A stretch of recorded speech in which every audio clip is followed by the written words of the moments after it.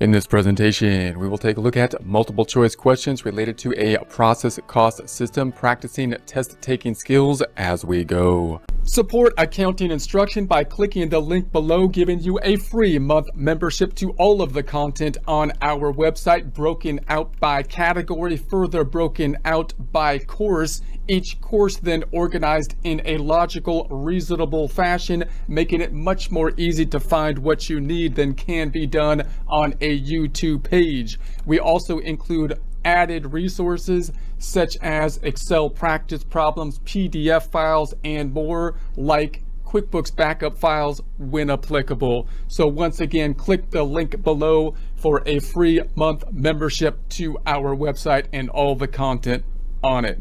First question: equivalent units of production are the same as A, the number of units that could have been started and completed for the costs incurred during the period, B, the number of finished units, C, the number of units started and completed, D, the number of units started, and E, physical units that were sold. So let's go through this again, see if we can use the process of elimination.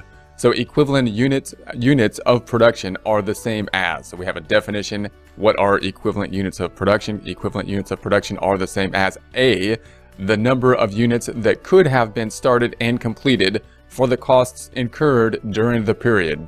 So that sounds like it could possibly be it. It has a definition there. Notice it's a little bit longer as well. Sometimes when you have the longer type of description and some of the shorter type of descriptions that follow, sometimes it could be that might be an answer, or it could be something to think about, because oftentimes the answer is trying to qualify any types of things that in a case where it would not be true. Whereas if you have an answer that's not true, then you don't need any qualifications to make it further not true. So in other words, an answer that's true may need more qualifications in order to rule out any type of possibility where it could be a false answer, whereas a false answer could be pretty short because it's false on its face. It doesn't need to rule out any other kind of circumstance. But in any case, we'll go to B, the number of finished units. So equivalent units of productions are the same as the number of finished units. Maybe I'll keep that one for now. C, the number of units started and completed. So equivalent units are the same as the number of units started and completed. Yeah, I mean, if we don't know it all, we might have to keep that one. D says the number of units started. So equivalent units are the same as the number of units started. Yeah, probably not the one started. Equivalent units of production are the same as physical units that were sold. So the units that we actually sold, probably not equivalent units. So let's go through these again. Equivalent units of production are the same as A, the number of units that could have been started and completed for the costs incurred during the period. And notice that's really similar to C, the number of units started and completed for the period. So because those are similar, I'm going to try to narrow it down to A and C. So either equivalent units are A, the number of units that could have been started and completed for the costs incurred during the period, or C, the number of units started and completed, the ones that were actually started and completed. And since they're equivalent, that's going to assume that there's some type of estimate involved here. So and there's not really an estimate in C. So I think it's going to be A for that reason. So the answer is going to be A, equivalent units of production are the same as A, the number of units that could have been started and completed for the costs incurred during the period. And remember that equivalent units is that kind of estimating type of number we're going to use in the process cost system. We need to estimate them because we have some units that are not completed. They're not completed units. And so equivalent units are going to help us out to apply costs to the proper process through the use of this kind of estimating tool, which is the equivalent units. Next question: why is it necessary to calculate equivalent units of production? A, continuing units take too long.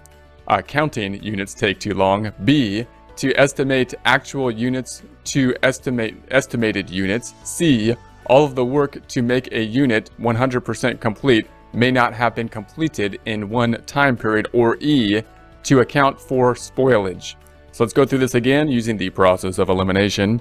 Why is it necessary to calculate equivalent units of production? A, counting units takes too long.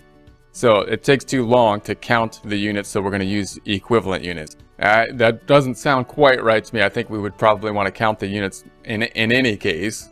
So equivalent, I don't think it's going to eliminate, the physical count if we need one. B, the estimate actual units to estimated units, to estimate actual units to the estimated units.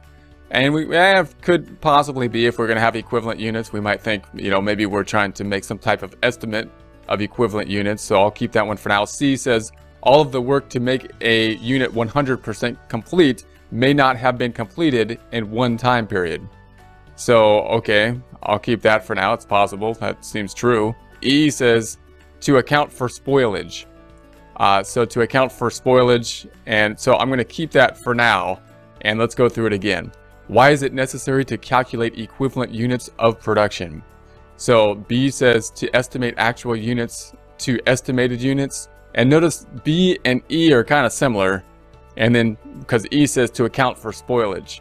So notice that B and E, if we were trying to estimate the actual units to the estimated to the actual, maybe we're doing that possibly to account for spoilage, or possibly we're trying to see how we did in terms of production. But that's more of a budgeting tool.